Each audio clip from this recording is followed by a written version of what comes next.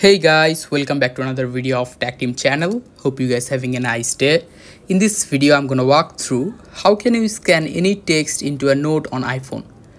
So guys, if you want to scan any text into the note, just click on your note from your iPhone, and after that just click on a new note, and here you can see there is a camera icon. This one, just click on it, and after that here you can see the last option is scan text.